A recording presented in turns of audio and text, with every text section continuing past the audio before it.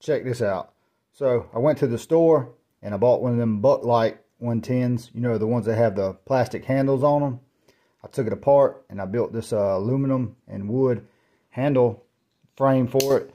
And it's pretty cool. I put a screw in here so I could, if I ever wanted to, I could take the blade out of it and replace it or anything.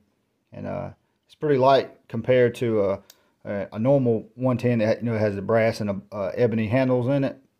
It's not as light as the plastic one, but it's definitely lighter, and it's a whole lot easier to keep clean because of the aluminum, and it doesn't tarnish as much as the brass does. But, you know, I actually like the way that the brass tarnishes. It's very traditional, but this is pretty neat. It's pretty light.